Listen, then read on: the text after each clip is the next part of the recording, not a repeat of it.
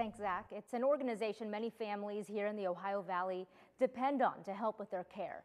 And it's been that way for the last 85 years. 7 News reporter Annalise Murphy spent an afternoon at Easterseals to meet with a family that's received care provided by this organization. Easterseals is more than just a rehabilitation center. It's a lifeline for many families facing health struggles each and every day. And Easterseals provides care regardless of a family's ability to pay. 90% of Easterseals clientele are children. Through rehabilitative care and pediatric therapy, lives are forever changed. Here's Julia's story. This is Julia. She is 6 years old. She loves spending time with her family, participating in bowling through a Miracle League, and visiting Disney World. Her mother, Jennifer, describes her as a thrill seeker, despite the challenges she faces each day, including being nonverbal.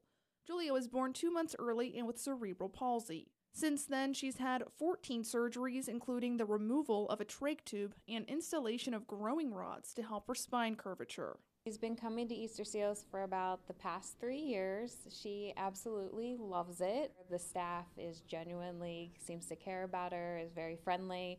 Everyone seems to know her name, and she just loves that.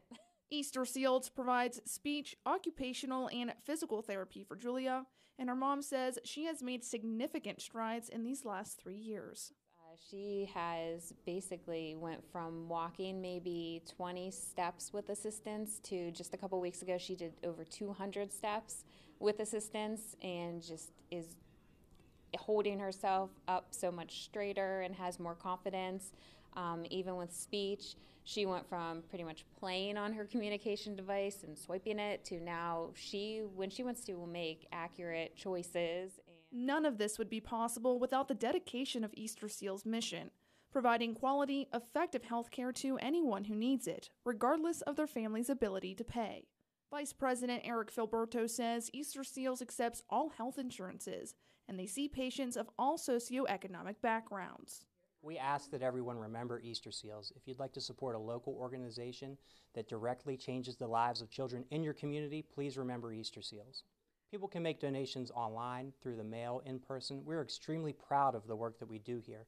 So if anyone would like to learn more about our services or see some of the great work we do, everyone is welcome to come to our office and speak with one of our medical professionals or me. Easterseals relies on the generosity of our community to continue their state-of-the-art rehabilitative care. If you're interested in donating, visit our website, WTRF.com. We have everything linked for you there. Reporting in Wheeling for 7 News, I'm Annalise Murphy, working for you. All right, thank you.